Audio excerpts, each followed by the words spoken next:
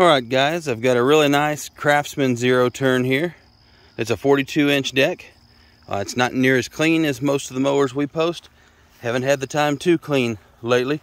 Haven't been selling as many mowers and just doing a lot of our lighting work, but it's still a great running mower. Only got 380 hours on it. Give you a little walk around on here. I will clean it up if it doesn't sell, but I'm sure this one will sell pretty quickly. Got a nice heavier duty front frame on it with a little bit bigger casters than the regular entry-level homeowners do.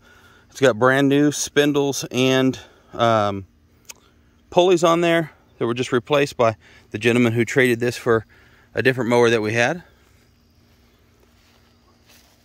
Briggs & Stratton 22 horsepower V-twin motor.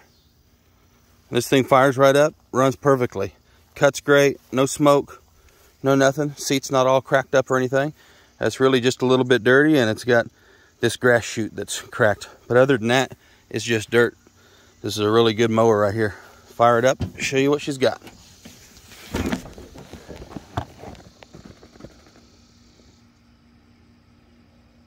$380 hours.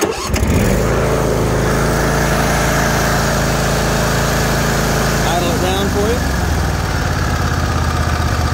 Runs super smooth, no bad vibrations, even on low idle, no smoke, no nothing. Rev it up for you. Deck height adjustment right here. I'll lower that down one more just so we can see the cut real easy. And I've got some taller grass right over here. Blades right here. Nice smooth deck, no vibration or anything to it. He replaced the spindles because one of those holes on the spindle, the little shaft that holds the blade, that bolt that comes out of there got stripped, so he had to get a new one.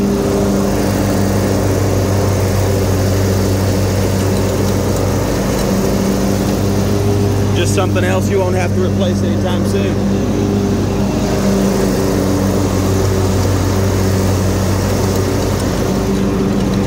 Mower track's really good, nice and straight, not pulling to one side or the other. It's got some decent ground speed too. Cutting great, even though this is some thicker, taller grass. Real nice cut through there. I'll turn the blades off and idle it back down for you.